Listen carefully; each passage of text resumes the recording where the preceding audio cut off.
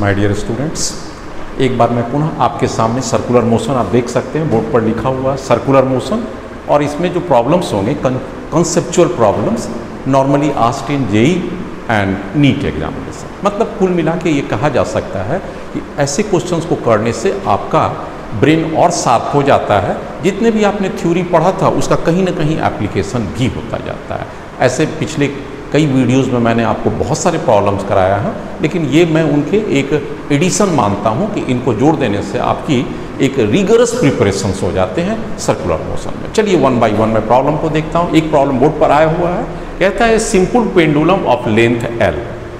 तो एक बॉब होता है सिंपल पेंडुलम में, उस बॉब का जो इफेक्टिव लेंथ है एल है and the maximum angular displacement theta from its mean position से उसकी एंगुलर डिस्प्लेसमेंट थीटा दिया हुआ। आप अगर इस प्रॉब्लम्स को जरा एनालाइज कीजिए, कुछ इस तरह से होता हुआ होगा। ये उसकी सेंटर है और ये देखिए मीन पोजीशंस हो गए, ये वाले मीन पोजीशन, यहाँ से इसकी डिस्प्लेसमेंट मीन पोजीशन से थीटा दिया हुआ था and this is a Bob, यहाँ पर हो गए। Now this Bob is just released the maximum Bob को आप रिलीज कर दीजिए यहाँ से, तो कहता है the maximum kinetic energy of the Bob of mass m will be L equal to radius traced by the bob। तो ये ऑलरेडी लेंथ है, length of the string is so called radius, तो यही लेंथ हो जाएगा जो उसकी radius भी कहलाएगा। And let us suppose O is the. अब आपको यहाँ क्या करना है, इस बात को आइए यहाँ पर। Now can you find what is the depth from A to B। ये इसकी हाइट को आप क्या मेजर कर सकते हैं। ये अगर L है तो ये वाला क्या हो जाएगा बच्चे लोग, L cos थीटा, ये पार्ट O से लेके A तक का L cos थीटा। सो AB कितना हो जाएगा, very simple, L minus of L cos theta, L minus of L cos theta. अगर L कॉमन ले लें तो this is simple 1 minus of cos theta. अब इस बॉल को रिलीज कीजिए और इस पर कौन सा एक फोर्स लग रहा है, टेंशन, टेंशन, और ये कौन सा डायरेक्शन हो गया, ये वेलोसिटी की डायरेक्शन हो गई। आप देख सकते हैं यहाँ पर जो फोर्स लग रहा है वो टेंशन लग रहा है, और यहाँ पर ये इसकी इफेक्ट अंडर ग्रेविटी गिर रहा है and there is no work done by the tension, क्योंकि डिस्प्लेसमेंट और वेलोसिटी 90 डिग्री है। तो आप ये कह सकते हैं कि एनर्जी मस्ट बी कंजर्व। क्यों एनर्जी कंजर्व करेगा, कि tension can not do any work on this Bob. क्यों नहीं करेगा, एक बार फिर से आप देख लीजिए, टेंशन का और डिस्प्लेसमेंट का एंगल 90 डिग्री है, इसलिए वर्क डन क्या हो जाएगा, 0। तो there is a no external work done accept gravity, और gravity force is called conservative force. मतलब ग्रेविटी फोर्स के कारण कंजर्वेशन ऑफ एनर्जी इफेक्टिव है, आप उसे अप्लाई कर सकते हैं। So apply the, simple way में क्या कहेंगे, अप्लाई कंजर्वेशन ऑफ एनर्जी। अब कंजर्वेशन ऑफ एनर्जी कहेंगे तो लेवल आप तय कर लीजिए, एक इस लेवल पर ले लीजिए और एक इस लेवल पर ले लीजिए। मतलब total energy at this point must be equal to total energy at level 2। Total energy यहाँ पर क्या है, potential energy and kinetic energy, और यहाँ पर क्या है, potential energy and kinetic energy. बाद वाले को आपको पूछा है तो यहाँ पर potential energy plus kinetic energy, और ऊपर वाले में यहाँ पर kinetic energy plus potential energy. This is called mechanical energy. ये मैंने आपको टॉप पर लिया है और ये बॉटम पर लिया। बॉटम को इसको ले लीजिए, पहले बॉटम ही ले लीजिए क्योंकि बॉटम पर आपको रिक्वायर्ड है, और ये टॉप पर ले लीजिए। चलिए आप आइए, what is the potential energy, इसी को रेफरेंस ले लीजिए। This reference equal to 0 height पर है, तो ये यहाँ से यहाँ तक आ जाएगा। तो there is certainly loss in A gravitational potential energy. वो लॉस कितना करेगा, दिस इज सिंपल mg, और ये मैंने h हाइट दे रखा है mg। And what is the kinetic energy, that is called kinetic energy. यहाँ पर का काइनेटिक एनर्जी क्या है, mg। h में आप यहाँ पर आइएगा तो कितना दे सकते हैं, इसी हाइट से देंगे तो ये तो 0 हो जाएगा। तो यहाँ पर काइनेटिक एनर्जी, इस जगह पर काइनेटिक एनर्जी बॉब को पकड़ कर रखा गया, मतलब इनिशियल स्पीड कितना है, 0। And what is the potential energy, इस जमीन के रेफरेंस से कितना ऊपर है, दिस इज सिंपल mgh। तो ये काइनेटिक एनर्जी तो आपका आ जाएगा। काइनेटिक एनर्जी कहाँ पर आ गया, बॉटम का लोएस्ट मोस्ट पॉइंट पर। कहाँ पर काइनेटिक एनर्जी मैक्सिमम होगा बॉब का, इस पॉइंट पर kinetic energy is maximum. Concept को मिलाते रहिएगा। अब आपके पास क्या आ जाएगा, mg and h can always be written L minus of L cos theta. तो आप यहाँ पर लिख सकते हैं L 1 minus of cos theta. So this is the kinetic energy at the bottom, and this kinetic energy is supposed to be the maximum kinetic energy. mgl 1 minus of cos theta. Very simple. एक बार फिर से, conservation of energy at this point, conservation of energy at this point, because the sole force which is acting on the bob is the gravitational force, and tension does not do any work. अगर gravity force कह रहा है तो that force is a conservative force, so the conservation of mechanical energy must be applied, that is total mechanical energy at this point. यहाँ पर total mechanical energy है, this point must be total mechanical energy at B point, and problem is solve. Next, yes my dear students, एक बार पुनः आपके सामने board पर दूसरे question के साथ हूँ. कहता है block of mass m slides from the rim of hemispherical surface. Figure को देख लीजिए, आंसर स्टार्ट होता हुआ. हेमीस्फेरिकल सरफेस आप बना दीजिए, this is called hemispherical circle, and this is a fix from ground, ground से ही फिक्स हो गया, ये मूव नहीं करेगा. नाउ ए स्मॉल ब्लॉक को यहाँ से रिलीज कीजिए, दिस ब्लॉक, और ये ब्लॉक क्या करता है, this reaches to this point, आपको यहाँ पर आ जाता है from the ball radius r, और हाँ इस बॉल की रेडियस कितना है, that is given r from its centre. The velocity of the ball at the bottom, इस जगह पर बॉटम पर, यहाँ पर इसकी कितनी वेलोसिटी हो जाएगी, ये सिंपल, और वेलोसिटी के डायरेक्शन क्या हो जाएगा, ये इस डायरेक्शन से, सिंपल बात है. अब आइए इस पर कौन कौन सा फोर्स लग रहा है ये आप चेक कीजिएगा. तो there is a one force gravity force, and there is another force which is acting right now at this point, normal reaction. So the normal reaction and the velocity are always perpendicular. So there cannot be any work done by the normal force. First, अब कौन करेगा work, तो आपके पास जो भी work करेगा gravity force, and gravity force is a conservative force. So once again conservation of mechanical energy is possible here. So what is the mechanical energy at the bottom must be equal to mechanical energy at the top from the conservation of mechanical energy. यहां पर कीजिएगा mechanical energy, तो आपके पास क्या है, mechanical energy at 2 must be equal to mechanical energy at 1. सो यहाँ पर kinetic energy plus potential energy, कहाँ पर, टॉप पर 2 पर, kinetic energy plus potential energy कहाँ पर, 1 इस पोजीशन को कह रहे हैं, 2 इस पोजीशन को. Now what is the kinetic energy, it has been just release, 0 put कीजिए. And what is the gravitational potential energy, यहाँ से यहाँ तक कितना ऊपर उठा हुआ है, that is simple mgr. Now what is the kinetic energy, that is the required half of m. Change in kinetic energy कितना हो गया, यहाँ पर वेलोसिटी मैंने किया 0 था, और यहाँ पर v, तो half of mv², that is the kinetic energy. And what is the potential energy, इसी रेफरेंस के, इसी के बॉटम से लेंगे, अगर ये रेफरेंस है तो यहाँ पर क्या हो जाएगा, mg, और हाइट उसकी 0 हो जाएगी. इसका मतलब m से m अगर इसे कैंसिल कर दें तो what is the velocity 2gr, and this is the maximum velocity which is at the bottom, मेरे पास आ गया. और ये डायरेक्शन देख सकते हैं, यहाँ पर भी आप अगर नॉर्मल रिएक्शन देखिए तो नॉर्मल रिएक्शन ये, और वेलोसिटी, तो किसी भी समय नॉर्मल रिएक्शन कोई वर्क नहीं कर सकता है इस ब्लॉक के ऊपर, क्योंकि जिस डायरेक्शन में वेलोसिटी उसी डायरेक्शन में डिस्प्लेसमेंट, और नॉर्मल और डिस्प्लेसमेंट परपेंडिकुलर. सो आप जानते हैं वर्क डन में अगर फोर्स और डिस्प्लेसमेंट परपेंडिकुलर हो जाए वर्क डन 0 होता है, और जैसे ही वर्क डन 0 हुआ तो conservation of mechanical energy possible है. Next, yes my dear students, once by one, a simple pendulum Bob is moving in A vertical circle. चलिए मैं आइए इस बात पर, here is the answer. A simple pendulum bob is moving in a circular, ये vertical circle है, ये vertical circle है, ये सिंपल पेंडुलम, ये ओ सेंटर हो गया, ऑफ रेडियस r, इसकी रेडियस कितना है, r है, ये बॉब है. Such that string is taught t is greater than और equal to 0 at its highest point. कहता है इट्स हाइएस्ट पॉइंट पर भी इसके पास कोई वेलोसिटी है और स्ट्रिंग में टेंशन है, या जस्ट इक्वल टू 0, लेकिन ये स्ट्रिंग क्या करता है, it moves on a circular path, यहाँ तक दिया हुआ. क्योंकि टॉट का मतलब क्या होता है कि हमेशा टेंशन मेंटेन करते हुए at its highest point, top पर भी. Now the speed of the Bob when the string is a horizontal. अब क्या पूछता है, जब ये स्ट्रिंग हॉरिजॉन्टल था उस समय इस बॉब की क्या स्पीड है, डायरेक्शन तो आप देख ही रखते हैं, ये हॉरिजॉन्टल पोजीशन है, इस समय क्या है, आपको रेडियस मालूम है, this is the radius r, मास मालूम है. अब आपके पास ये निश्चित है कि what is the velocity at the lowest point, and this is all time हम पढ़ चुके हैं, √5gr, so that it completes a circle. We know, आप यहाँ पर लिख सकते हैं, for complete circle, this lower velocity या lowest point velocity is equal to √5gr। अब ये वेलोसिटी पूछता है, आप देख सकते हैं ये बॉब जैसे भी घूमता है टेंशन की डायरेक्शन और वेलोसिटी की direction perpendicular, so tension does not do any work on this Bob. ठीक है, तो कौन सा करेगा? Yes, there is a gravity force which is acting N A Bob and the gravity force is a conservative force, so there must be mechanical energy conserve. अब मैं क्या करूं, इस जगह पर मैकेनिकल एनर्जी लीजिए, कॉल इट ए 1, और एक इस जगह पर भी मैकेनिकल एनर्जी लीजिए, कॉल इट 2।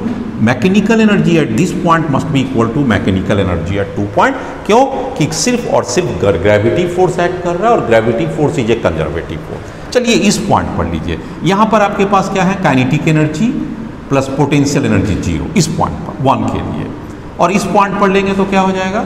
काइनेटिक एनर्जी है यहां पर और पोटेंशियल एनर्जी भी है, kinetic energy plus potential energy, इस जगह पर दोनों जगह पर आइए। अब बात करते हैं हम लोग, यहाँ पर काइनेटिक एनर्जी कितना है? इस लेवल पर से ले रहे हैं, रेफरेंस लेवल है, तो what is kinetic energy? Half mv², मतलब क्या हो जाएगा? 5gr। अब पोटेंशियल एनर्जी इसके रेफरेंस है तो mg 0 हो जाएगा, काम ही खत्म हो गया। यहाँ पर आ जाइए, half mv², this is the velocity at this point, and what is the gravitational potential energy? कितना हाइट पर आ गया? r हाइट पर है, तो सिंपल mgr। अब यहाँ से इसको सिंप्लीफाई कर लीजिए, ये वैल्यू कितना हो जाएगा? पहले तो आप इसे mm कैंसिल कर लीजिए, yes this is the possible.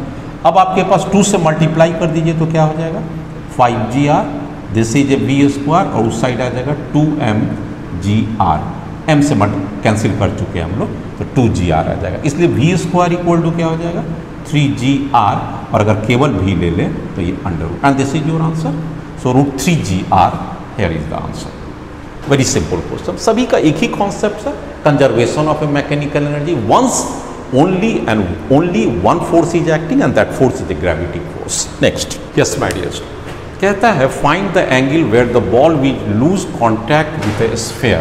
तो यहाँ पर अब दूसरा प्रॉब्लम्स आ गया, स्फेरिकल टाइप है। ये देखिए आपके पास क्या कहता है, एक हेमिस्फीयर ले लीजिए एंड दिस इज द, एक ब्लॉक ले लीजिए या बॉल ले लीजिए, बॉल ही टाइप का मानिए, ये बॉल है, मूव करेगा इसके ऊपर, और ये स्मूथ सरफेस है और दिस इज ए फिक्स हो गया।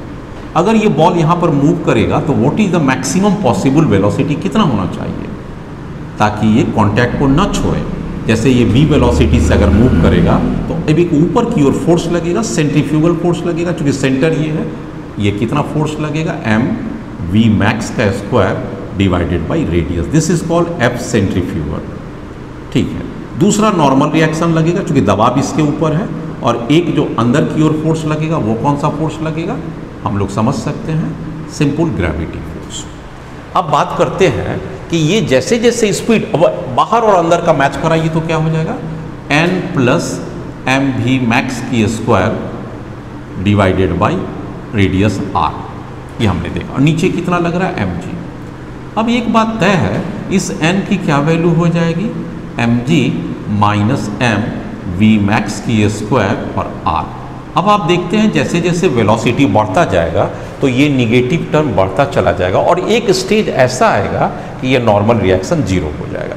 अगर शुरू में ही वेलोसिटी 0 रहे तो नॉर्मल रिएक्शन mg है और ग्रिप बहुत फर्म है, लेकिन जैसे जैसे ये वेलोसिटी बढ़ता जाएगा mg कांस्टेंट रहेगा, रेडियस कांस्टेंट है, मास कांस्टेंट है, एंड डिक्रीज करते करते 0 हो जाएगा। और जिस समय 0 होगा तो क्या करेगा? ये जो ब्लॉक है, ये बॉल है, ऊपर की ओर जंप कर जाएगा, क्योंकि ये फोर्स उसको लीड करते हुए ऊपर की ओर लग रहा है। इसका मतलब ये हो गया, what is the v maximum permissible कितना होना चाहिए? When n is equal to 0, क्योंकि अब यहाँ पर इससे ज़्यादा नहीं चल सकता है। अब हमारे पास क्या हो जाएगा? v मैक्सिमम का स्क्वायर इक्वल टू r और g हो जाएगा, क्योंकि mm कैंसिल हो जाएगा, इसलिए v मैक्सिमम परमिसेबल स्पीड क्या हो गया?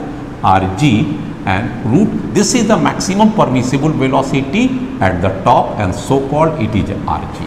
Now according to the question, कहता है find the angle theta where the ball lose contact with a sphere। मतलब इसी फिगर को एक बार और बना लीजिए यहाँ पर। अब ये देखिए, मान लीजिए ये लूज कॉन्टैक्ट यहाँ पर करता है इस पॉइंट पर, तो इस पॉइंट पर का वेलोसिटी को आप वेक्टर मान लीजिए, इस साइड जा रहा है, and let us suppose this is the angle eight which the contact is missed. अब क्या होगा, कौन सा फोर्स लगेगा, एक आउटवर्ड फोर्स लगेगा mv²/r, चूँकि ये v वेलोसिटी है। दूसरा कौन सा फोर्स लगेगा, आप देख सकते हैं एक mg लगेगा। तीसरा कौन सा लगेगा, एक नॉर्मल रिएक्शन लगेगा। ng के दो कंपोनेंट हो जाएंगे, ये थीटा है तो ये mg cos थीटा हो जाएगा। ये वाला फोर्स का क्या हो जाएगा कंपोनेंट, mg cos थीटा हो जाएगा। अब ये देखिए आपके पास क्या हो जाएगा, n plus mv²/r and this must be equal to mg cos theta. अगर हम n की बात करें तो क्या हो जाएगा, mg cos theta minus mv²/r, ये फॉर्मूला जैसे वहाँ पर था सेम चीज़ यहाँ पर आ गया। यहाँ पर फर्क क्या आ गया कि mg के कंपोनेंट्स आता हुआ, वहाँ पर वर्टिकली सिर्फ एक ही था। अब आप देख सकते हैं जैसे जैसे v की वेलोसिटी बढ़ता जाएगा n की वैल्यू आपका घटते घटते जीरो भी हो जाए। What is the velocity at the top part? It is root rg/2 and here the velocity is v. So you are not knowing what is this velocity, but certainly at this point क्या हो चुका है, इस point पर आपने क्या देखा है कि नॉर्मल रिएक्शन आपका कैंसिल हो चुका है, इसलिए ये नॉर्मल रिएक्शन जीरो हो गया। अब आपके पास क्या बच गया, mg cos theta minus mv²/r। आप चाहिए तो इस मास को कैंसिल करते हुए दोनों तरफ से आपके पास क्या हो जाएगा, v²/r equal to g cos theta. So simple v² क्या हो जाएगा, this is the rg and this is the cos theta, put it equation 1। यहाँ तक आ जाइए। अब आप क्या कीजिए, apply conservation of mechanical energy, जैसा कि हर वक्त लेते हैं 1 और 2 के लेवल पर, ये दो लेवल पर conservation of mechanical energy. Conservation of mechanical energy कैसे हो जाएगा, total mechanical energy at this point must be equal to total mechanical energy at this point, this 2 point पर आ जाइए। Now what is the depth it fall, ये depth को अगर h मान लें तो h इक्वल टू क्या हो जाएगा, ये रेडियस r है तो ये r cos theta, so h must be equal to r minus r cos theta. Better if you take r as outside 1 minus of cos theta. So this is the h which has fallen down up to this position. ना conservation of energy करते हैं, आप इसको ले लीजिए reference, this is the reference. तो what is the loss in gravitational potential energy, कितना हो जाएगा mgh, and what is the gain in kinetic energy, यहाँ पर स्पीड बढ़ता चला जा रहा है तो this is half m certainly v² minus u², this is the kinetic energy में यहाँ पर आ जाएगा gain in the kinetic energy, loss in A potential energy, वही कंजर्वेशन ऑफ एनर्जी का सिंप्लीफाइड वर्जन है। यहाँ m से m कट गया तो ये 2g, h के जगह पर आप ऑलरेडी लिख सकते हैं r 1 minus of cos theta and plus u² equal to v², equation 2 आ गया। इसकी वैल्यूज को आप उसमें इजीली पुट कर सकते हैं तो आप क्या आ जाएगा, 2gr minus 2gr cos theta and this is rg cos theta. अब यहाँ पर rg की वैल्यूज को आप इजीली कैंसिल कर सकते हैं, rg। अब आपके पास क्या हो गया, 2 minus 2 cos theta and that is equal to cos theta. इसका मतलब cos थीटा इक्वल टू क्या आ जाएगा, that is simple 2/3, so theta is equal to cos inverse 2/3। So here is the answer, cos inverse 2/3 is your answer. Next question, yes my dear students, क्या कहता है इस problem में, देखिए ए small sphere of mass m, ये problem ऐसे करके आता है, this is the point of suspension. यहाँ पर sphere of mass m is suspended bye A thread of length l, it is raised up to A height of suspension. Yes, this is the point of suspension, point of suspension, यहाँ से ये point suspension है with A thread fully stretched and release. Point of suspension मतलब इस thread को शुरू में यहाँ पर रखा गया बॉल को और just release, then maximum tension in the thread will be, पूछता है what is the maximum tension in A thread. तो जब यहाँ से यहाँ पर आएगा तो क्या करेगा, इसकी इनिशियल वेलोसिटी को 0 मान लीजिए, मास को m मान लीजिए, एंड इस जगह पर जब ये आता है इसकी वेलोसिटी को v मान लीजिए, and here it is the tension. नीचे में कौन सा फोर्स लगेगा, mg फोर्स लगेगा। एक ये सेंटर C सेंटर है तो एक आउटवर्ड फोर्स लगेगा, सेंट्रीफ्यूगल फोर्स mv², और इसकी रेडियस का वैल्यू l दिया हुआ है, so consider this to be the l। So what is the equilibrium position at this, T must be equal to mg plus M we square by L. Put it equation 1। अब चूंकि यहाँ पर v नहीं जानते हैं, अब v निकालने की कोशिश कीजिए। कौन सा तरीका से निकालिएगा? Yes, conservation of mechanical energy. Total mechanical energy at this point must be equal to mechanical energy this. उसको सॉल्यूशन करते हैं तो क्या हो जाता है? Loss in gravitational potential energy equal to gain in kinetic energy. इसी को आप कह सकते हैं मैकेनिकल एनर्जी का फॉर्मेट हुआ। ना what is the loss in gravitational? अगर मैं इसको रेफरेंस मान लूँ तो ये लॉस कितना करेगा? इस हाइट पर आ जाएगा, मतलब mgl, mass mgl। And what is the gain in kinetic energy? Half m, और इस पॉइंट पर वो v स्पीड है, यहाँ पर v square. mm getting cancel, what is the v square? That is equal to 2gl equation 2। Put it in equation 1। इसमें put कर दीजिए तो टेंशन की वैल्यू कितना आ जाएगा? mg plus m by L and we square equal to 2gl। इसका मतलब हो जाएगा 3mg। ये l से l कटेगा, this becomes 3mg। So your answer here it comes. Next कहता है a bucket full of water. इसे ऐसे करके रोटेट किया जा रहा है। थोड़ा सा आप कॉन्सेप्ट को देखिएगा। बकेट है जिसमें पानी भरा हुआ है और ये रिसीव, ये कैसे मूव कर रहा है? अपने इस सर्कुलर पाथ पर मूव कर रहा है। ये कहता है ये पानी बिल्कुल भी नहीं गिर रहा है नीचे। ठीक है, सो चेक करते हैं क्यों नहीं गिर रहा है पानी। अब यहाँ पर क्या है कि इस रस्सी से टेंशन लगा हुआ और इसको आपने मोशन दे रखा है। Let us suppose it is a v velocity. The size of the bucket is a very small compare to the radius of the circle. अब क्या करेगा? यहाँ पर कौन कौन सा फोर्स लग रहा है? अगर इसको जरा सा कैलकुलेट कीजिए तो एक ग्रेविटी फोर्स लग रहा है पानी का नीचे की ओर। एक कौन सा फोर्स लग रहा होगा? ऊपर की ओर कौन सा फोर्स लग रहा होगा उस पानी का फ्री बॉडी डायग्राम में? तो mv स्क्वायर बाई r लग रहा होगा। यहाँ पर रेडियस r ही है। हम बकेट पर टेंशन का नहीं लेते, हम किसकी फ्री बॉडी डायग्राम ले रहे हैं? हम इस पानी का सिर्फ ले रहे हैं, इस पानी का। तो पानी में कौन कौन सा लग रहा होगा बच्चे लोग? एक mg लग रहा होगा, एक ऊपर की ओर कौन सा लग रहा होगा जो मैंने दे चुका, mv स्क्वायर बाई r। ये पानी किधर फेंका रहा होगा? ऊपर, इसलिए पानी पर एक नॉर्मल रिएक्शन बकेट के द्वारा नीचे लग रहा होगा। इक्विलिब्रियम पोजीशन पर लेंगे और नॉर्मल रिएक्शन को 0 मानते हुए, क्योंकि आप मिनिमम स्पीड को दे रहे हैं, ज़्यादा नहीं दे रहे हैं, तब आपके पास क्या हो जाएगा? mg must be equal to mv square by r at equilibrium. m से m कट जाएगा। What is the v required? gr under root. यहाँ पर नॉर्मल रिएक्शन क्यों 0 हो जाएगा?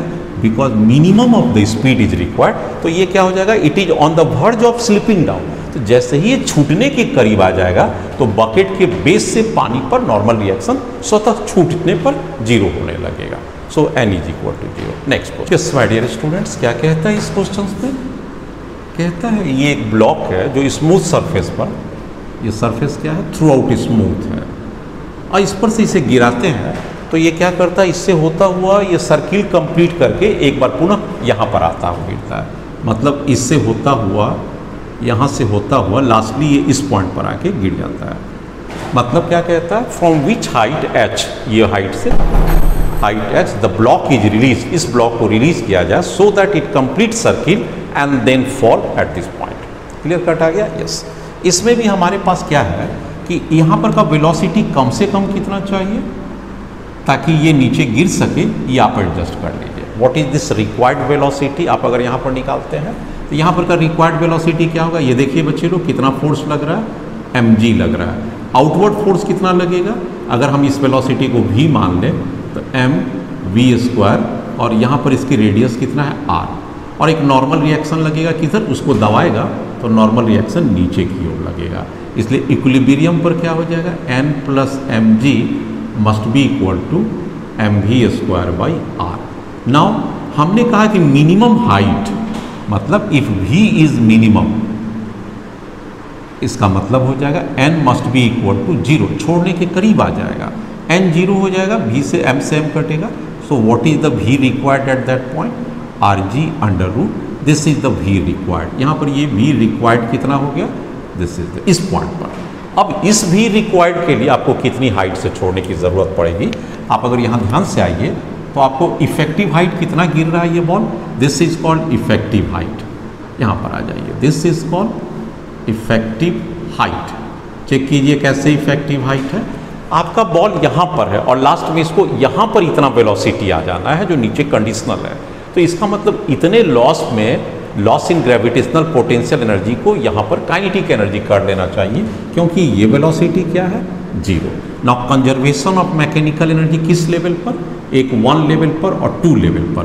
Conservation of mechanical energy at 1 and 2 कैसे लगाएंगे, loss in gravitational potential energy, मतलब ये हाइट, कितना ये हाइट है, यस mg, इस हाइट के लिए आप कितना ले सकते हैं, दिस इज h पूरा और 2r, यहाँ से यहाँ तक का रेडियस डबल r घटा दीजिए तो h माइनस 2r। एक बार फिर चेक करा दूँ, h ये देखिए टोटल हाइट है और यहाँ तक का हाइट है रेडियस प्लस रेडियस, 2 बार रेडियस लीजिएगा तो 2r हो जाएगा, इसलिए ये गैप कितना हो गया, loss in gravitation and must be equal to gain in kinetic energy half m, यहाँ पर आपको v और यहाँ पर 0 है, तो that is a v square minus 0 square.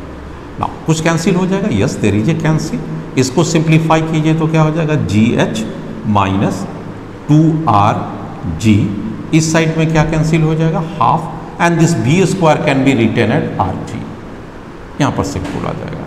इसका मतलब क्या हो जाएगा, कुछ कैंसिल होगा, यस g, उसको r को अगर उस साइड कर दीजिए तो h must be equal to 2.5 and r, क्योंकि half plus 2 2.5, it means h should be either equal to और greater than 2.5r, this is the minimum height 2.5r and greater than this, so the option is yes, this should be the best option. Next यहाँ पर जरा से check कीजिए इस problem को, कहता है stone is attach to A light string, यहाँ पर क्या हो गया, ये एक लाइट स्ट्रिंग है, इससे एक स्टोन को अटैच कर दी, is rotated with a constant speed in A vertical circle of radius r, so the radius is r everywhere, circle of radius r, which of the following tension is A correct, कहता है tension eight c is greater than tension eight b, tension, these are the options. Now सबसे important बात यह है कि यहाँ पर tension को a ले लीजिए, सो व्हाट इज टेंशन, यहाँ पर कितना हो जाएगा, बॉल का मास कितना लग रहा है mg, और नीचे कितना एक फोर्स लगेगा, क्योंकि सेंटर ये है आउटवर्ड लगेगा, this is called mv square by r, so what is tension eight A, simple mg plus mv square by r। Now what is tension eight b, यहाँ पर एक आउटवर्ड फोर्स लगेगा mv square by r, क्योंकि somewhere v speed same है, तो यहाँ पर का टेंशन b कितना हो जाएगा, simple mv square by r। यहाँ टेंशन c की बात कीजिए तो ये टेंशन tc लग रहा है, एक ग्रेविटी फोर्स लग रहा है mg और एक बाहर की ओर फोर्स लग रहा है सेंटर से away mv square by r, तो यहाँ पर tc plus mg must be equal to mv square by r, so what is tc, mv square by r minus mg। अब इससे ज़रा सा गौर कीजिए कि सबसे ज़्यादा वैल्यू ta का आता है, उसके बाद tv का आता है और सबसे कम आता है tc की वैल्यू, तो ta is greater than tb is greater than tc, this is the best option. Next just my dear students, कहता है ए motorcycle is moving with a constant speed v on this track, आप जो track देख रहे हैं इसके ऊपर ये मोटरसाइकिल है, ये मूव करता है, आप एक स्पीड को वो कांस्टेंट आता है, मतलब एक बार वो यहाँ पर पहुँच जाएगा, अब इस बार यहाँ पहुँचेगा तो कौन कौन सा फोर्स लगेगा, एक mg लगेगा, अब गाड़ी का नॉर्मल रिएक्शन किधर लगेगा, इस साइड, और ये बाहर की ओर फेंकाएगा, सेंटर इसका कहाँ पर होगा, अंदर की ओर होगा, इसलिए बाहर की ओर फेंकाएगा mv स्क्वायर, और मान लीजिए कि इसका रेडियस ऑफ कर्वेचर ra मान लीजिए, दिखाई तो नहीं पड़ता है लेकिन आप मान लीजिए, इस जगह पर क्या वैल्यू हो जाएगा, इसकी नाम को na दे दीजिए, तो this must be equal to na plus mv square divided by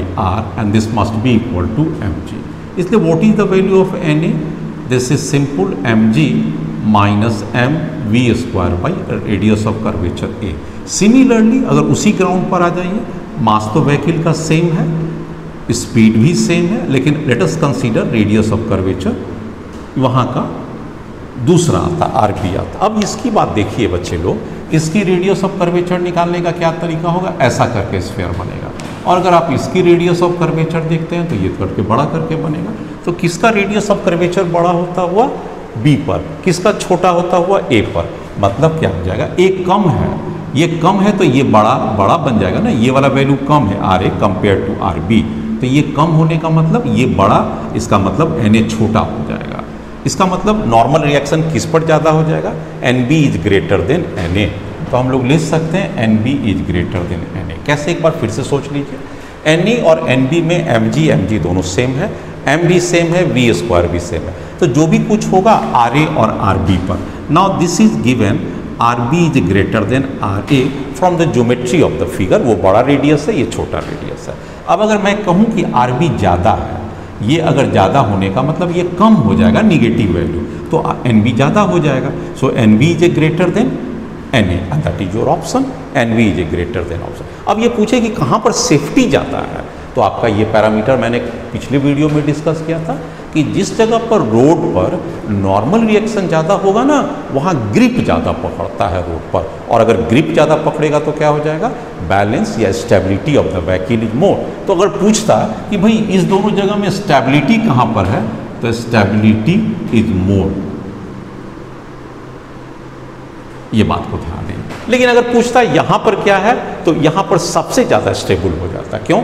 अगर आप इस जगह पर आइए, अगर हालांकि इस क्वेश्चन में नहीं है, लेकिन फिर भी मैं आपको डिस्कस करता हूँ एक्स्ट्रा पॉइंट में कि अगर व्हीकल यहाँ पर आ जाता है तो क्या हो जाता है, इसका सेंटर इस साइड है, एम जी की साइड लगेगा इस साइड, बाहर की दिशा में भी फोर्स किधर लगेगा, नॉर्मल रिएक्शन अपवर्ड लगेगा, नॉर्मल रिएक्शन भी अपवर्ड लगेगा, और सेंट्रीफ्यूगल फोर्स किधर लगेगा, बाहर की ओर लगेगा, क्योंकि इस सेंटर से अवे दोनों। इसका मतलब एन क्या हो जाएगा, M G plus M we square by are. आप देख सकते हैं इसी में सिर्फ पॉजिटिव है, बाकी सब में तो निगेटिव आता हुआ। तो यहाँ पर देखते हैं एम जी के साथ प्लस है, और इसमें क्या देखें, एम जी के साथ ये निगेटिव है, एम जी के साथ निगेटिव है। तो सबसे ज़्यादा नॉर्मल रिएक्शन कहाँ पर आता है, सी पॉइंट पर। इसलिए सबसे ज़्यादा स्टेबल कौन होगा, स्टेबल मोस्ट, क्योंकि यहाँ पर नॉर्मल रिएक्शन ज़्यादा है। तो जिस जगह पर रोड का ग्रिप ज़्यादा होता है ना, वहाँ पर नॉर्मल रिएक्शन ज़्यादा होता है। अगर आपके भी पैर के नीचे का नॉर्मल रिएक्शन कम हो जाए, आप समझिए कि आपकी स्टेबिलिटी आपके सरफेस पर कम हो रही है। यस माय स्टूडेंट्स, जरा सा ये क्वेश्चन देखिए, ये एनसीईआरटी का एस.सी. वर्मा से लिया गया क्वेश्चन है, सर्किल का क्वेश्चन है। आप वहाँ से भी रेफर करेंगे, मैं यहाँ पर बताता हूँ इस क्वेश्चन को। क्या कहता है, एक टेबल है, हॉरिजॉन्टल टेबल है, उस पर एक ग्रूव कटा हुआ इस दिशा में, ताकि ये हॉरिजॉन्टल के डायरेक्शन से, इसके लाइन ऑफ डायरेक्शन से ये टेबल का हॉरिजॉन्टल हुआ, उससे ये थीटा कोण बनाता है, और ग्रूव की लेंथ है एल, और ग्रूव के इस पॉइंट पर एक बॉल है जिसकी मास एम है। ठीक हो गया। Now this is the radius. इस टेबल को इसके चारों ओर घुमाया जाएगा। आप समझ गए, टेबल को चारों ओर घुमाया जाएगा। बॉल को फ्रीडम नहीं है इधर जाने का, बॉल को फ्रीडम है इस तरफ जाने पर, क्योंकि ग्रूव इस साइड कटा हुआ है। So what is this portion, this is called horizontal groove है, ये हॉरिजॉन्टल ग्रूव है। और ये टेबल भी क्या है, हॉरिजॉन्टल ही है, वर्टिकल नहीं है। ये पूरा मोशन क्या है, हॉरिजॉन्टल प्लेन मोशन है, horizontal circular plane motion, circular plane motion पर है। अब आपसे कहता है this are is a very very greater than L, ताकि इसकी लेंथ को छोटा मान लीजिएगा, इसकी रेडियस में इसकी लेंथ को नहीं जोड़ना पड़ेगा। अगर इस टेबल को घुमाया जाए तो यहाँ पर इसके पास कौन सा एक फोर्स लगेगा, बाहर की ओर आउटवर्ड एक्सीलरेशन क्या हो जाएगा, ओमेगा स्क्वायर, और इस लेंथ को कहेंगे are. This is the maximum acceleration, यहाँ पर लगेगा ओमेगा स्क्वायर आर। इस पर फोर्स किस साइड लगेगा, इस साइड के लिए एम ओमेगा स्क्वायर आर, इस साइड फोर्स लगेगा। इस फोर्स का डायरेक्शन कंपोनेंट अगर इधर और इस साइड ले लें, इस ए वाले फोर्स का हमारे पास इस साइड एंड इस साइड आ जाएगा। अगर इसके कंपोनेंट इधर और इधर ले लें तो ये वाला क्या हो जाएगा, M omega square are, and this is cos theta इस साइड में। इसलिए उस दिशा में एक्सीलरेशन कितना आ जाएगा, acceleration equal to M omega square are cos theta and divided by M, force divided by M, M से एम कटेगा। सो इस दिशा में एक्सीलरेशन इतना हो जाएगा, स्टार्टिंग फ्रॉम जीरो। कहता है इस बॉल को यहाँ से यहाँ तक क्रॉस करने में, एल डिस्टेंस कवर करने में कितना समय लगेगा, that is called T time, उसमें से चूज करना है। अब आप क्या कीजिएगा, टेबल के घूमेगा, बॉल यहाँ पर है, उसको ये डिस्टेंस क्लियर करने में कितना देर लगेगा। इस दिशा में एक्सीलरेशन आपके पास कितना आ चुका है, M omega square cos theta. एक फॉर्मूला है S equal to U T plus half A T square. S के जगह पर टोटल लेंथ एल है, U T starting from rest है, हाफ एक्सीलरेशन आपके पास आ चुका है, that acceleration is equal to M, यहाँ पर एक्सीलरेशन है, that is omega square are cos theta, omega square are cos theta and T square. So what is T, this T equal to 2l omega square are and cos theta and under root. इसमें से कौन सा option best हो जाएगा, yes 2l omega square are cos theta. बहुत अच्छा question है, HCB से आप उठा के चेक कर सकते हैं, वहाँ पर इसे सॉल्व किया गया। नेक्स्ट, यस, यहाँ पर जरा सा आप इस क्वेश्चन को ध्यान दीजिएगा। देखिए, this is the horizontal circular curve. ये क्या कहता है? Horizontal circular curve. Horizontal circular curve मतलब एक रोड पर गाड़ी चल रही है, उसमें ये क्या रखा हुआ है, एक एकदम से वर्टिकल है ऐसे करता हुआ, और यहाँ से इसकी मूवमेंट ऐसे करके देखिए, दिस इज द सेंटर, ये एक ब्लॉक है, और एक कार के बैक सीट पर ये मास सटा हुआ है। ये कार है, उसके बैक सीट पर कार का coefficient of friction between the block and the car base से ये। अब ये कार से ये ब्लॉक सटा हुआ और ये सर्कुलर मूवमेंट करता है, तो क्या ये स्लिप करेगा? बिल्कुल नहीं स्लिप करेगा, क्योंकि इस पर फोर्स किधर लगता हुआ होगा? इसकी मास m है और ये v² हो जाएगा, और ये r, यहाँ से यहाँ तक की इसकी रेडियस है r, तो इस पर आउटवर्ड फोर्स कितना लगेगा? mv²/r। आप देख सकते हैं। नाउ अगर ये टेबल की जो बैक सीट है उसकी पोजीशन को थोड़ा सा इंक्लाइन कर दीजिए, यहाँ पर देखिए, ये इसको इंक्लाइन कर दिया, ये लाइन जो मेरा AB हुआ करता था, अब ये इस पोजीशन पर आ गया, A', B', and what is the angle twisted? Theta. अब बताइए इस पर कितना ये फोर्स लग रहा होगा? फोर्स थोड़ी चेंज करेगा, दिस इज द mv²/r अब भी लगेगा। अब प्रश्न ये उठता है कि इस फोर्स का दो कंपोनेंट हो जाएंगे, एक अलोंग दिस हो जाएगा, एक परपेंडिकुलर टू दिस हो जाएगा। अलोंग वाले में कितना एंगल चलेगा? ये आप देख सकते हैं थीटा है, तो आपको इसके अगर आगे बढ़ाइएगा तो ये 90 - थीटा हो जाएगा, सो ये वाला भी क्या हो जाएगा? 90 - theta, and this is theta. तो ये जो आपके पास mv² है, इस दिशा में क्या हो जाएगा? mv²r cos थीटा, और ये हॉरिजॉन्टल कंपोनेंट mv का कितना हो जाएगा? mv²/r sin theta. और फ्रिक्शन किधर लगेगा? पीछे की ओर लगेगा, लिमिटिंग में लगेगा। So what is the limiting frictional force? This is the mu into N. Mu को रहने दीजिए, एन कितना हो जाएगा? एन यहाँ पर नॉर्मल रिएक्शन हो जाएगा, N = mv² r cos theta. ये आपने समझ गया। लिमिटिंग फ्रिक्शनल फोर्स इस साइड लग रहा है, इस साइड का कंपोनेंट कितना आ गया था? आपने देखा था ये फोर्स कितना था? That is mv²/r sin theta, क्योंकि इसी v² के दो फोर्स लग रहे हैं, एक इस साइड चला जाएगा, एक इस साइड, तो ये फ्रिक्शनल फोर्स किसके बराबर हो जाएगा? mv²/r sin theta. तो F लिमिटिंग इक्वल टू क्या हो जाएगा? mv²/r sin theta, and this must be equal to mu mv²/r cos theta. कुछ कैंसिल हो जाएगा, क्या हो जाएगा? mv²/r हो जाएगा, and this tan theta is equal to mu, this is the theta applied. So maximum theta कितना घुमाया जा सकता है? At the equilibrium position tan inverse of mu. वास्तव में एक बार फिर से समझ लीजिए क्या हुआ। ये देखिए, ये एक सपोर्ट में चल रहा था। अब सपोर्ट में चल रहा था तो क्या था कि ये ब्लॉक के साथ सटा हुआ था और ये स्ट्रेट मूवमेंट सीधा चल रहा था, लेकिन जब तक ये स्ट्रेट चलेगा तो कोई बात नहीं था। जैसे ये तिरछा हुआ तो इसकी स्लिप करने की टेंडेंसी हो जाएगी, ये बात हो गया। अब ये पूछता है वर्टिकल से इसको कितना, जो टेबल था, ये जो सपोर्ट था कार का सपोर्ट, वो कितना घूमा? तो इस पोजीशन से, जो पहले की पोजीशन से थीटा चेंज कर गया। ये तो हमारा mv²/r नहीं चेंज करेगा, इसके दो कंपोनेंट हो जाएंगे, एक mv²r cos थीटा, एक mv²r sin theta. Normal reaction कितना हो जाएगा? mv² cos थीटा, यहाँ से नॉर्मल रिएक्शन, और ये इसका एक कंपोनेंट इधर कितना आ जाएगा? उस साइड कितना चला गया? mv² sin theta parallel to the incline plane चला गया। अब F लिमिटिंग में कितना हो जाएगा? mv²/r, यही पुल करके उसको खींच रहा है, और फ्रिक्शन किस साइड लग रहा है? इस साइड लग रहा हो गया। अब ये आपके पास म्यू इंटू एन थीटा की वैल्यू। सो इस एंगल पर ये बैलेंस हो सकता है। नेक्स्ट माय डियर स्टूडेंट्स, देखिए यहाँ पर क्या क्वेश्चन दे रहा है। एक पुली का अरेंजमेंट है, उसके दो इंड पर मास रखा हुआ है, m and 2m। Clear cut आ गया। इस पुली से इस पूरे सिस्टम को ऐसे करके मूव कराया जाएगा। आप देख सकते हैं it is the circular motion. कौन सा सर्कुलर प्लेन पर है? हॉरिजॉन्टल सर्कुलर मोशन है, horizontal plane circular motion. Let us suppose this radius is r, हमने इसकी रेडियस को r मान लिया, यहाँ से इसके पूरे रेडियस जिस पोजीशन पर अभी है उस पोजीशन पर इसे r मान लिया। अब सीधी सी बात है, इस पर कितना फोर्स लगेगा? बाहर की ओर फोर्स कितना लगेगा? m ω²r। इसकी मास 2m है, बाहर कितना लगेगा? 2m ω²r। टेंशन किधर लगेगा बच्चे लोग? और एक ही स्ट्रिंग में है, टेंशन थ्रू आउट सेम हो जाएगा, अलग अलग नहीं लगेगा।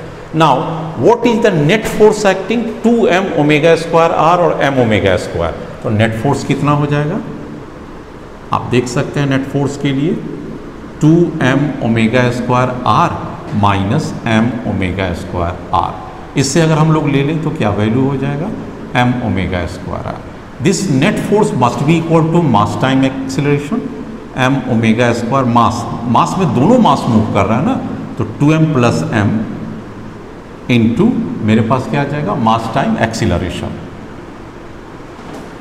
याद आएगा net force equal to mass into acceleration.